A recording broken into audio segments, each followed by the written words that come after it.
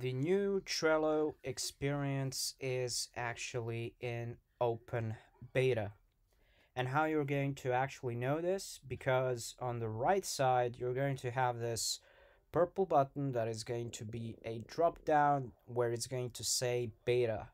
And when you actually click on it, there are going to be some of the options, and one of the options in there is going to be try the beta experience. So you can try it. What this means if you don't like some of the features from the beta experience at any time, you can exit it and return to your previous state.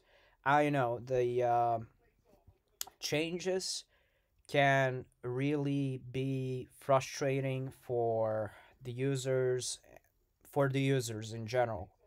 And I'm talking about the new UI for Jira, the new UI for the Confluence, now the new experience for the Trello. But when there is a change, there is always going to be the adaptation. Maybe at first it's going to be feeling weird, it's going to be feeling strange on how to handle some of the issues. But where I strongly believe that people at Atlassian are actually working to, you know, improve the user experience, which is the goal. So we're gonna click on try the beta experience. The first thing that you have noticed in here is that now this is a search bar. And within this search bar, what you can have are options for Trello, for the Confluence, for Atlas, where basically Atlas doesn't exist anymore. This is actually Atlassian Home. And also the Jira. So from Trello, you can search the other stuff. This is actually pretty cool because you have like to view 4 products in one. But we're actually interested in the boards themselves. So I'm gonna go within one of my boards in here. So first of all, um, one thing that you're actually noticing in here is this whole board view is being covered within the whole width, right? On the left side, you would see like the other boards and everything else that is actually listed that is not in beta. But with this, you have more focus on the board itself. The main thing I want you to pay the attention is on this navigation bar right here. This navigation bar right here actually gives us some options. So first of all, what we are having is the board view. We have then the planner, and also we have our inbox. So what happens when I choose the planner? On the left side, boom, this is what we are getting. And you can connect your calendar with the Trello. Now, when I actually only you can see your planner. That is the thing. So the one thing that you actually need to keep in mind, at least for the beta for now, I know that some of the users out there actually are using the Outlook email address as well, and the Outlook has its own calendar as well. But for now, there is only availability for the Google Calendar. So I'm gonna go with the Google Calendar. You have to accept that Trello is going to have the access to your Google account. Now, if you're actually concerned about the things that as such as the security, which is totally understandable, rest assured, Atlassian makes sure that the security is on the first place.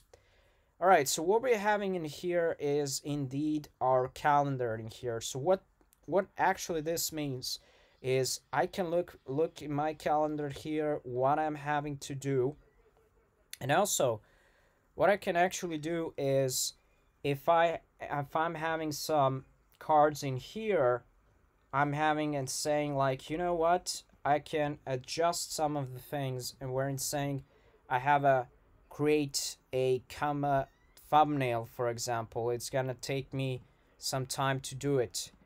So what happens is when I actually click on this, it's gonna open the card for me. I can fill out the card in here. I can do all of the regular Trello stuff that I need to do, and basically I'm done with it. Now the question that might also arise is, can I actually add some of the cards in here?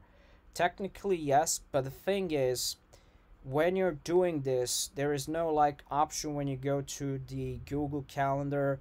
When you click on a specific time frame, you put in your hours, you put in the name of that, and that is going to be there from the Trello. It doesn't actually work from Trello because Trello will always create this focus time.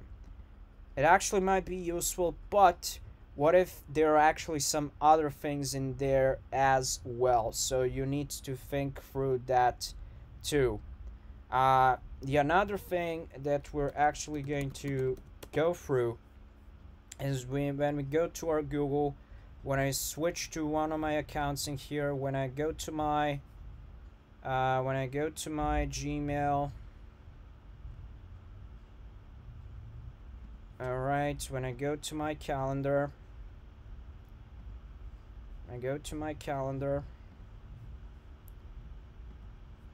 Alright, so, and when I go to my calendar, I have some stuff actually in there, and as you can see, this is how my calendar looks like.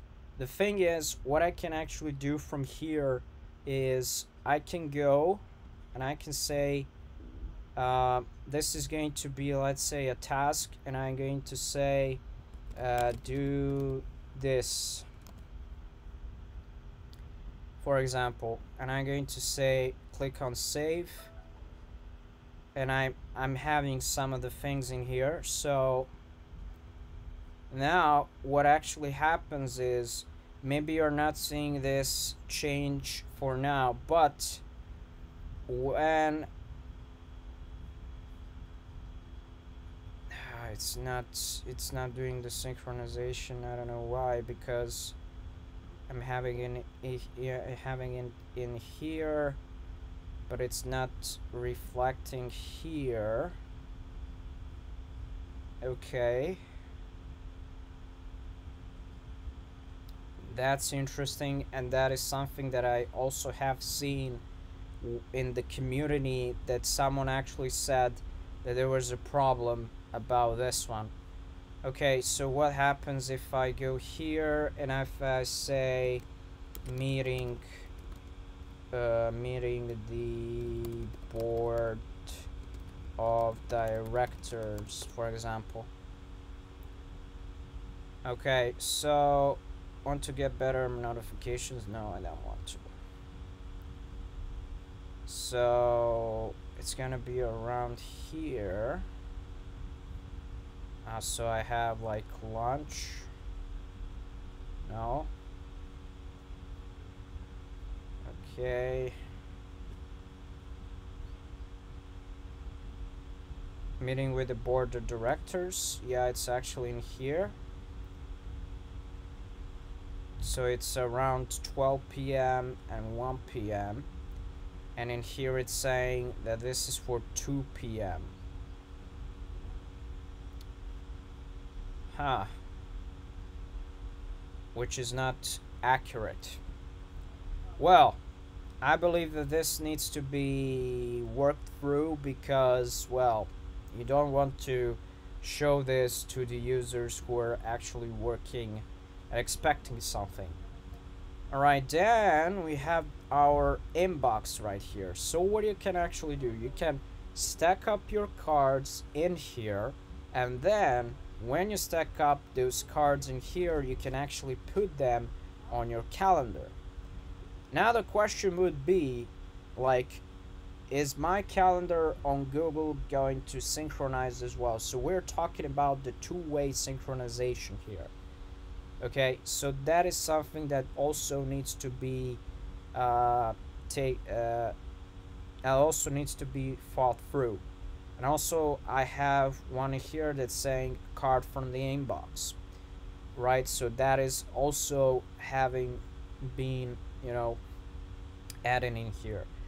Now the question is, okay, all of that is cool. How do I go to another board? Well, you choose the option where it's saying switch the boards, and then from here you're actually changing the boards. Uh, yeah, the thing that I might agree on is before the beta, the boards were available on the left panel right here. On the left panel, you would see the boards, you would see all those things, and you would be like, huh, okay, so now I can navigate through these boards and I can, just go through them. But now, well, in the beta, you cannot do that. The only thing that you can do is go through here. That's it. But in general, those are the changes that are within the Trello itself. I really hope, I know this is still actually in the beta. I really hope that this two-way synchronization between the Google Calendar and the Trello itself will actually be more, let's say, working in a more synchronized way. And I believe that there are going to be more features adding like your Outlook calendars, or if you're actually having some kind of sub calendars as well, because users have also asked about that. So yeah, overall that this is like a big change for Trello. So yeah, hope you guys you actually like, share, subscribe to the channel, and I will see you in the next video. Bye.